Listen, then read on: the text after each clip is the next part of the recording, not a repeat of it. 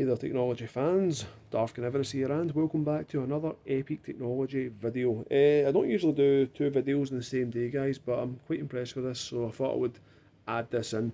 Now, I recently got a PS TV, which is a PlayStation TV, which is actually a PlayStation Vita.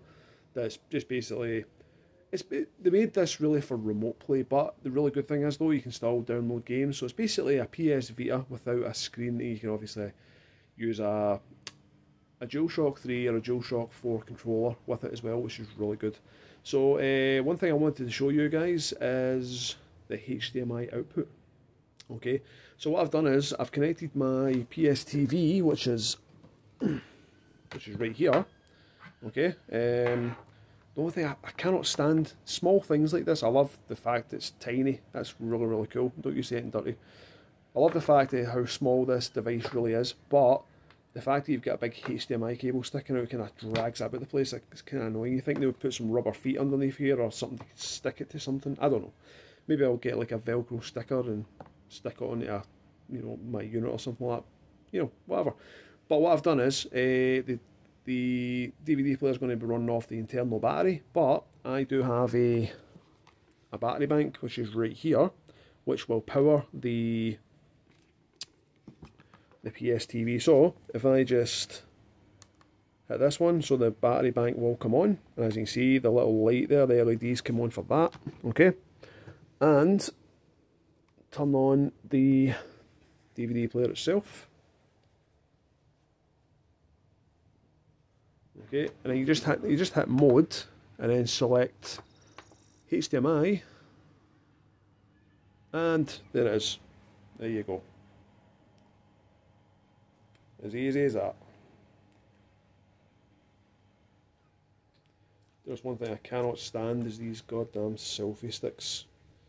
I got one just to do videos like this, but the thing is though, the pain in the arse things, you set them up and then they'll sit like that and then they'll just gradually go like this.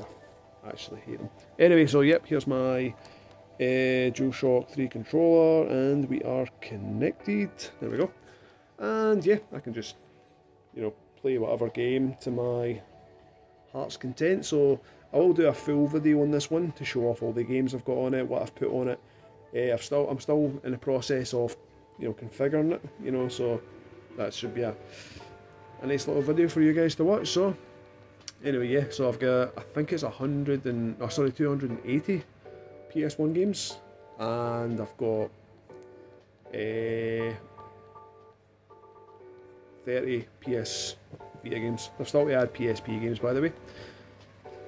But playing these games is fun. So, well, there's one of my favourite games I'll load up, and that is Mortal Kombat.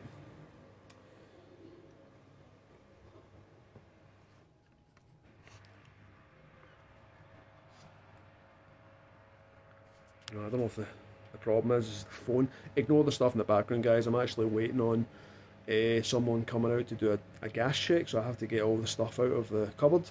And the thing that really annoys me is when you're sitting here waiting all day.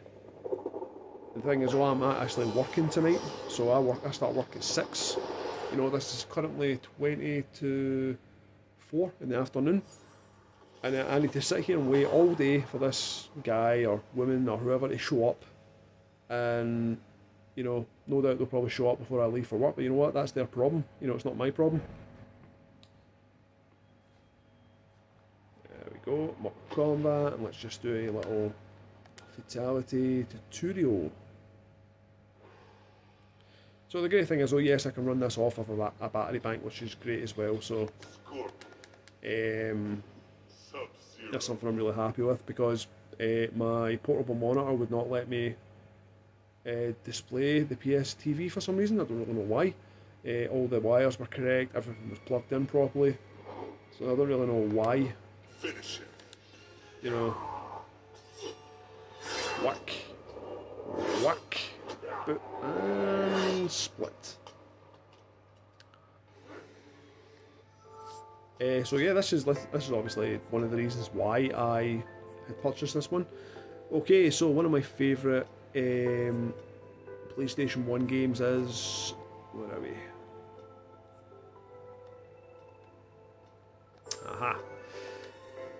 Good old Doom. Now, I don't really know why it does it. It doesn't do this on my PS Vitas, but it does this on the PS TV.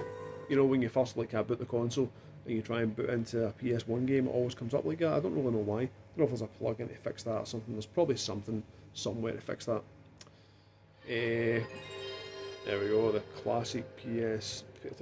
So on camera, this looks the PlayStation logo here looks very, very washed out for some reason, but in real life, I can assure you, it's very, very vivid, very colourful. I have, kind of farted about the settings. As you can hear how loud this thing is because it's being projected through HDMI. So yeah, I've fiddled with the settings like the sharpness, the brightness, saturation, contrast, all those sort of things. And this is my favourite intro ever for any game.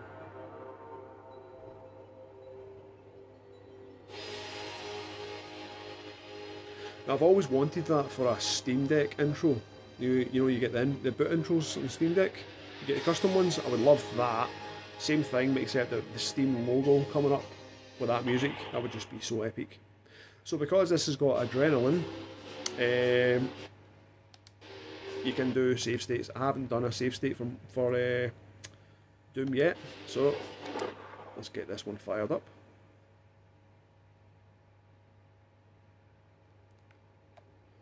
There we are. This is my favourite Doom port ever. You know, a lot of people would say their favourite Doom port is Doom 64, which I agree. Doom 64 is definitely my favourite Doom game, but this is my favourite port of Doom. So this is a port of the original, whereas in Doom 64 is technically its own game.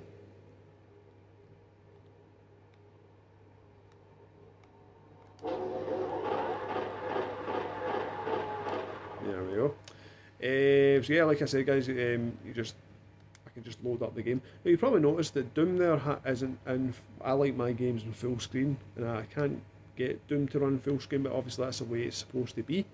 It's just obviously the window, probably the way they have to get it to run to make it have a smooth one. So as you can see with this is Alien Trilogy, you can see how this is in full screen. I can turn that off and put it on 4:3 if I wanted, but I do prefer full screen.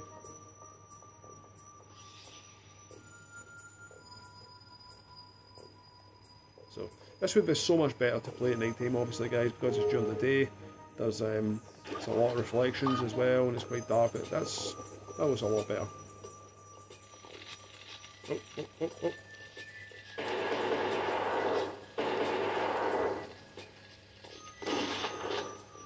Oh, another one, another one. Come on, come on. Yes. So what I can do is, guys, if I press this button here, and if I go to information, let's see, there we go, 1280 by 720. So this is output in the 720p, which looks really nice. Damn, I keep pressing, because I was playing Doom there, I keep pressing triangle. So if you guys want to know how to play PS1 games full screen on the PS TV, you have to download a plugin called Sharpscale, which is right there. So you have to put the SPK RX, or the script file. You have to put the script file obviously in your data folder, in your TIE folder. Once you do that, once you load this up, this loads up just like this. So then obviously you get all your different stuff. So I could put this on 4:3 if I wanted to. I could put it on pixel mode as well, but I do prefer 16:9, you know. So anyway, guys, that's just a quick video. Obviously it's a lot longer than I expected to do, but yeah. So this monitor, this DVD player is brilliant because it's got, you know, best of both worlds, and plus you've seen the size of the PS TV, so I can easily go in the bag that I've got, and I can just take that into work with me. I can take it anywhere with me, and I can plug that through. I'm not really sure. I'm actually going to try something here, guys. Now I'm powering this through my battery bank, but I want to see if it, since there's an internal battery, let's check that out actually. So what we'll do is I'll just quickly shut this down. Power off. There we go. Right. Let's see. So here we go. And then this is actually my USB charger from my PSP. So where's the maybe the wrong way round, and yes it is. Oh, it works! Haha, no way. Right, so let's power this bad boy on. So yeah, well, it is flashing, as you can see. I don't know what that means. Let's see, there we go, that's it solid there.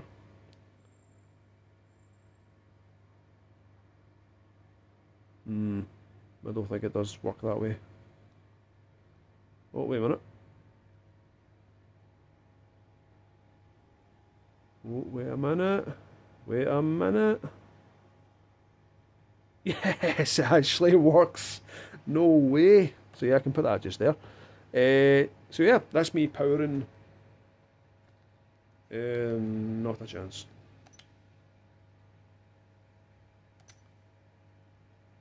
Ah, damn. It must have been when I connected it. That flash in there must have been. It must have cut off during the boot logo or something like that. I don't know really. But yeah, that's really cool. So I'll do a quick jump cut, guys.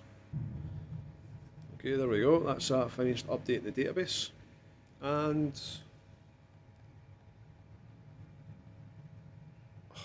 fucker man, what the hell?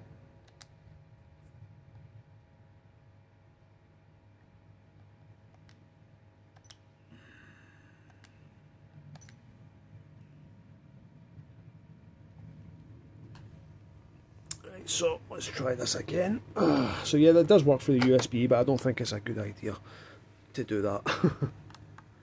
So let's just plug this back in and let's try that again.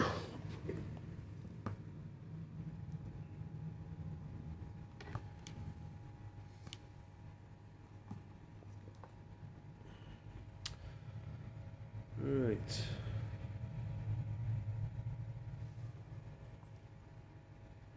There we go.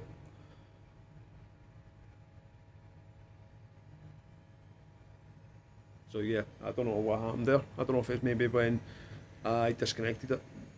There was a possibility something, it's obviously cut off maybe, or I pressed the button when it's in the middle of updating. I don't know. But 12 minutes left, but then again there's a lot of stuff on here, so I'll see you in 12 minutes. But for you guys it'll just be like a blink of an eye.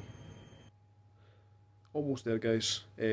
So for what I can see is it's probably not corrupted anything, but there we go, that's it speeding up now. There's a possibility where everything's going to be everywhere, so which will require several reboots to get everything back in their folders. That happened to me before with my PS Vita before. I accidentally removed the SD Vita while it was powered on, and that happened. Took ages because there's so much on it. Took absolutely forever, so I had to kind of redo everything. So, but there we go. So as you can see, everything's there, but they're all jumbled up. Yeah. You know, I thought that might have happened, but then again, I actually thought most of them would have been out of the folders, so this one would be a lot easier to fix. So what I'll do is quickly, just to make sure everything's fine, just load up Mortal Kombat again. But yeah, at least this can actually play through the power, obviously USB on this as well, so you can, you know, play a PS Vita on the go through USB and obviously HDMI. That's so cool. That is really cool. And there we go, everything works fine. Just everything has to be rearranged again, so that'll only take me 10 minutes to do all that. They're all, at least everything's still in their folders, so I'll just power this one off. Anyway guys, so yeah, that's it for the end of this video. We're on a bit longer than I expected to, but then again I was trying a few other things, so that is really good. And yeah, I'm really happy with this thing. Look forward to obviously watching my animes, my wrestling DVDs and whatever else. And yeah, so I hope you enjoyed this video, guys. If you did, smash the like button, throw me a double horns, and subscribe to my channel for more epic technology stuff like this. And the next video I probably will do is something PlayStation-y. It might not be my PS TV, it might be something else that's related to PlayStation. So hope you look forward to that one, guys, and sayonara.